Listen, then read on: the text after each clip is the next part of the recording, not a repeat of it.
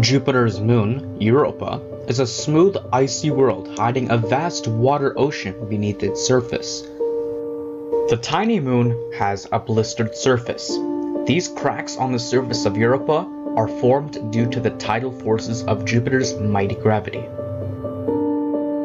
Europa takes about 3.5 Earth days to complete one rotation around its axis, which means you'd have sufficient time to explore the icy moon orbiting the largest planet in the solar system.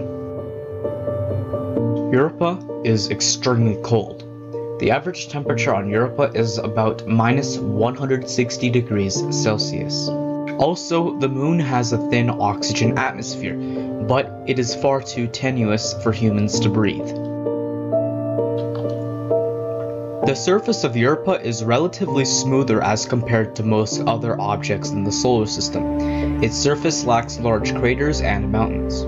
Instead, the surface of Europa is covered with tiny ridges that are no more than a couple meters high. The view from the surface of Europa would be breathtaking.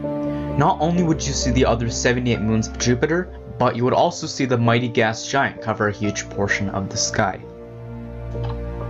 As seen from Europa, Jupiter would appear 24 times larger than what the moon appears in our sky.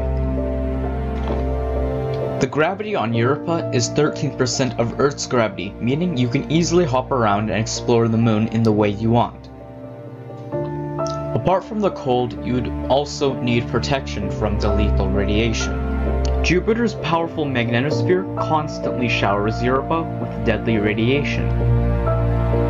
A few other dangers exist on Europa, like frequent ice quakes and tiny meteorites striking its surface due to a lack of atmosphere. You would definitely want to watch out for giant plumes of water that could violently shoot out of the icy surface.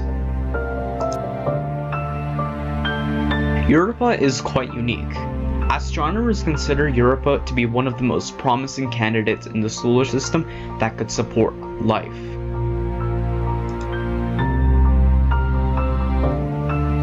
Visiting Europa and spending a day there would make for an amazing experience.